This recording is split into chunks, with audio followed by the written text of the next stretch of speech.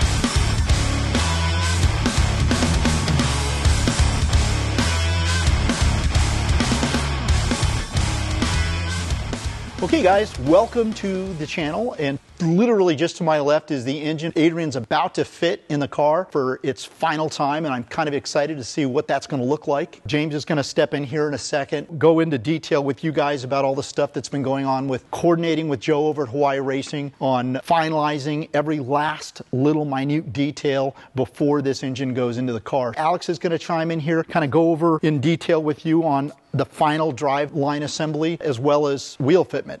I'm not so sure these things are going to fit. We got some monster donuts that need to be put in the back. We'll see. If you haven't liked, commented, or subscribed, please take this moment to do that. We would really appreciate it. If you haven't seen any of our other videos, check out our Super Build video, the partner to this monster. And don't forget, we are building an Eclipse, and we're going to hopefully pull off one of the best and the most accurate screen-used eclipses that's floating around out there. If you guys aren't a subscriber, now's a good time to hit the subscribe button because you will actually have an opportunity to win that car. I can't wait for you guys to see it when it's done, so stay tuned on that. Sorry to report, in this video you're not going to see any tire shredding or burnouts.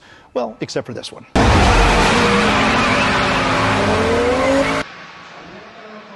All right, Alex 2.0 here.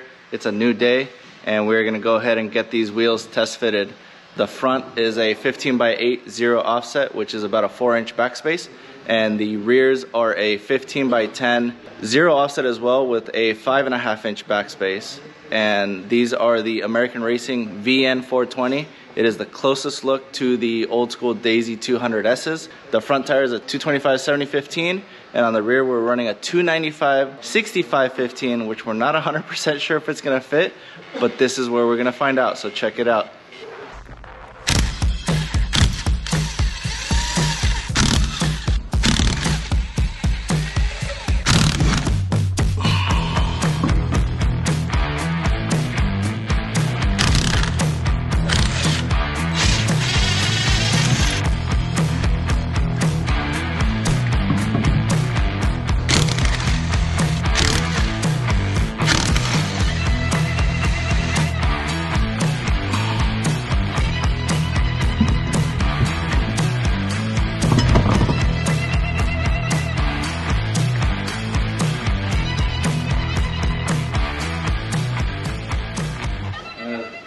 Try to squish down a little bit. Just barely. Holy shit, there's... Want this camera? There's gap. Oh, God. Nice head impression.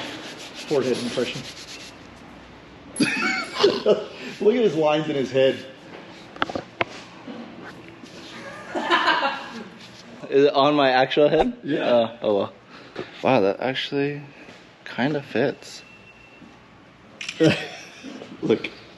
That's funny. All right, so they fit. I don't know how, but they fit. Little tight. Little tight.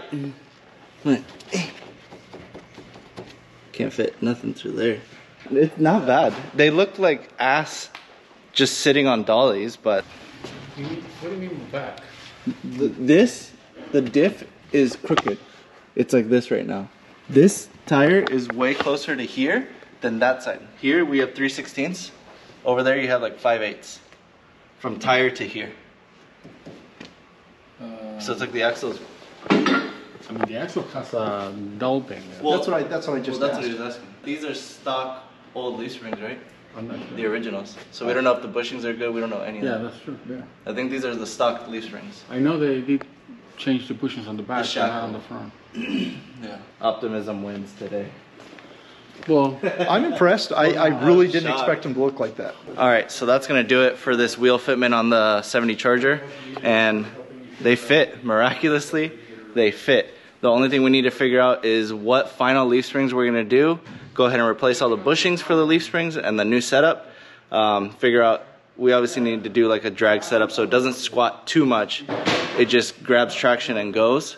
And we are also gonna add a set of traction bars underneath so that way we don't get any axle hop or any crazy vibrations in the back. So we'll catch up with you guys in a bit when we go ahead and do that.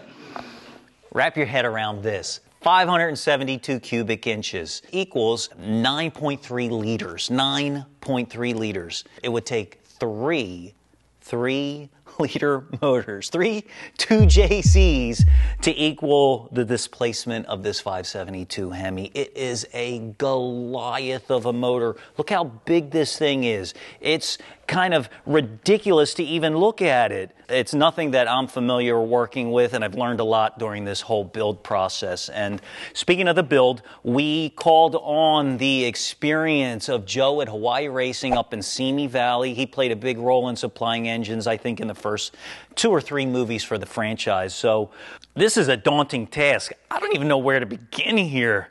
There's just so much going on. Let's just start at the bottom and work our way up.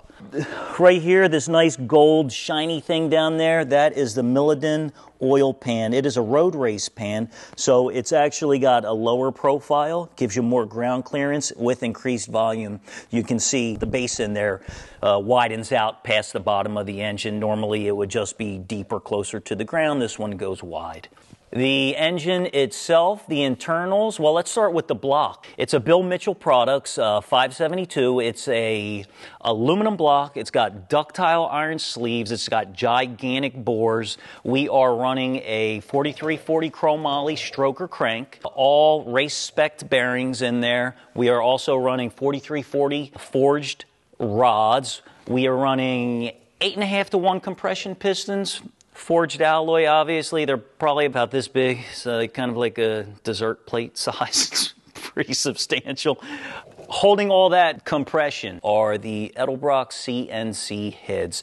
These are factory off the shelf from Edelbrock. They come preloaded with valves and springs and retainers. They are 2.32 inch on the intake, 1.94 inch on the exhaust. We went ahead and upgraded the springs and the retainers, and that is so it can work harmoniously with the custom ground to Joe specs. Joe at Hawaii Racing. He's been building blower motors for years, so he knows exactly what kind of camshaft required to make what kind of power. Now, up front here, we got the MSD ignition. It's the Pro Billet distributor. We're going to be running that along with the MSD ignition box. That will take care of all of our ignition duties. In front of that, we got this really pretty chrome alternator. This is a GM-based high amp output. Remember, this car is going to require a lot of electrical demands, right? Because we got electric steering, we got electric air conditioning, we got brushless in-tank pump that's pushing huge volume fuel forward. Forcing air into the motor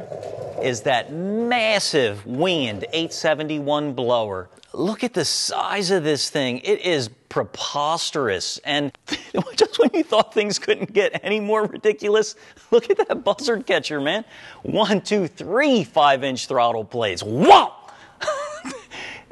The volume inside of that thing is equivalent to a one-bedroom Los Angeles apartment. I kid you not. Now, in order to attach that to the blower, we had to go ahead and use something called an accelerator. It's a product that BDS makes to attach a big and ugly to a 671 or an 871 framed blower.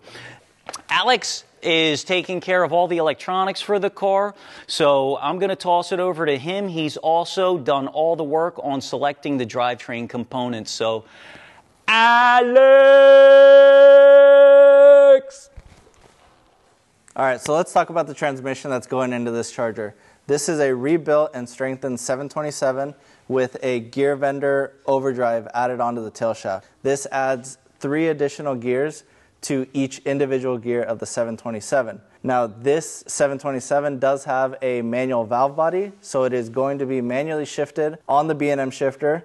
Not 100% sure how we're going to actuate each individual overdrive yet, or if we're just going to leave it for final overdrive for when it's on the freeway. And that is paired with this 2400 to 2600 RPM stall converter. This was all supplied by Joe at Hawaii and whoever he had the transmission rebuilt by. So this combination that's going in the Charger, it is more than sufficient to handle everything we're going to throw at it, whether torque-wise or power-wise. This is going to handle everything we are able to throw at it. It's also going to be good enough to drive on the freeway at not some obnoxious RPM where the harmonics are just all over the place. This will still be a good, comfortable driving transmission for the street.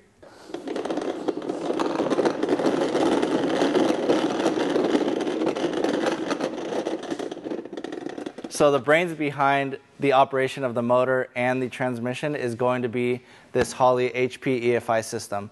Now, I went to Danny to try to figure out what would be the best system to put on this car because I wanted something that was easy and that he was familiar with in tuning already. So we went back to thinking of the idea of going to an AEM system or Link, but we ended up deciding on Holley just to keep it all domestic in the family together. We chose this Holley HP EFI. Now, the reason I chose this one over the Terminator is that this has the option for dual wideband setup and a lot more protections and parameters of adjustment over the Terminator system. This was quite a bit more expensive, but like I said, we needed the adjustments and the availability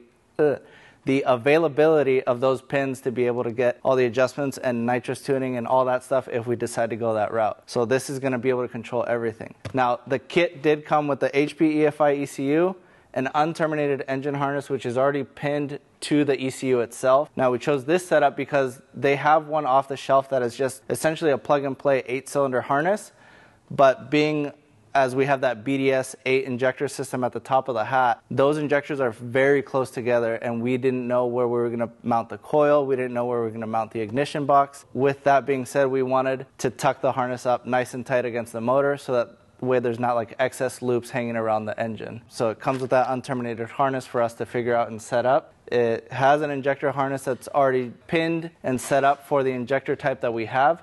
We just need to cut it to length and then butt it into the new main harness. After speaking with Holley on the phone actually quite a few times trying to figure out options, that's why we decided against the Terminator. I had to reach out to them to figure out the ignition system because it does need to be amplified for the new cam and crank signal adapted distributor. So they recommended that I go with the Sniper EFI ignition box with the Sniper EFI coil. So this pairs together with their entire system, being that it is all Holley based. So we'll have no issue getting this stuff wired into the HP EFI ECU because I looked at the wiring diagram and those pins are already set up for the distributor and the ignition box.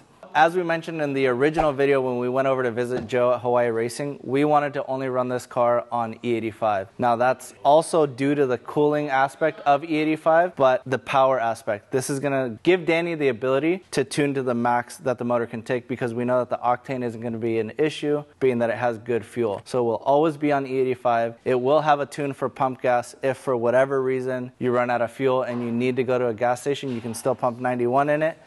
But it is going to be mainly tuned for E85 and for all the power.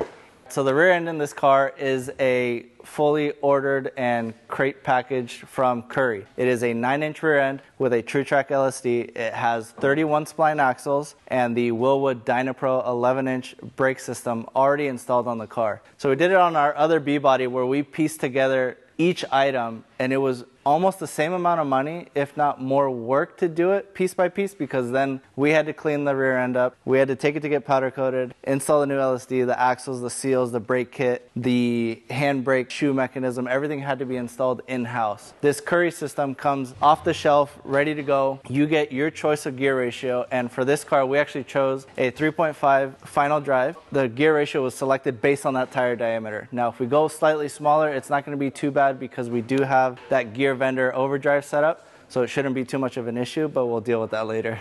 All right, so we're going to throw it back on over to Daryl so he can talk about this laser straight body that he put the wrong emblems on.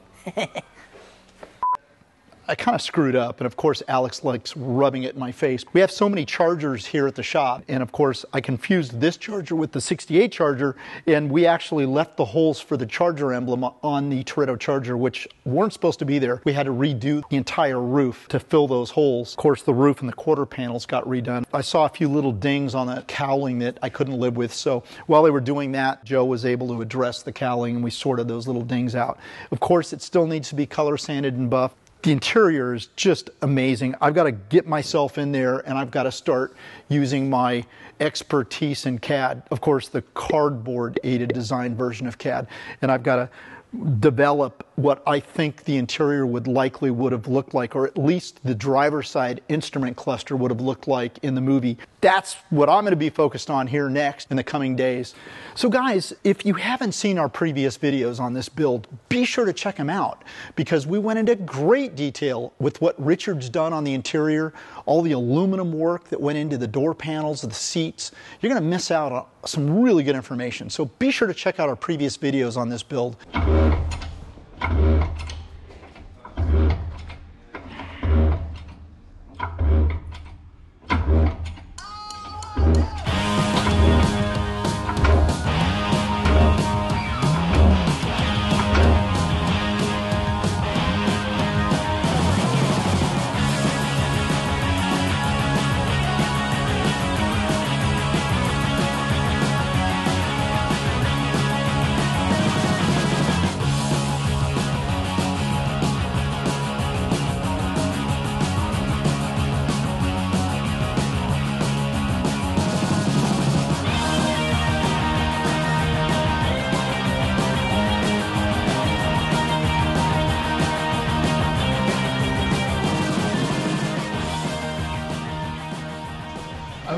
Let it go down, totally down. Drop the motor down? Yeah, see what happens? Not all the way, but just drop it. Yeah. Tell me when. Okay. Un poquito más. Little more. Little more. Okay, un poquito más. Okay, right there. Come on.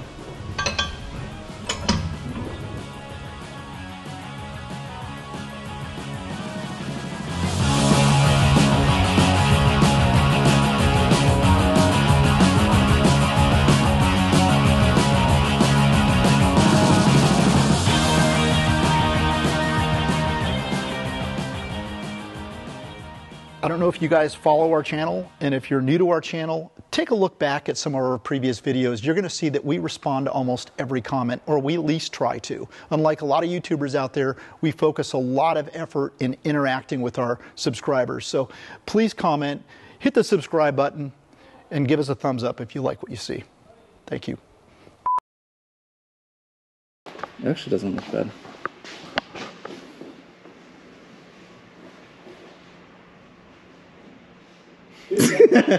Let's talk about this rear end.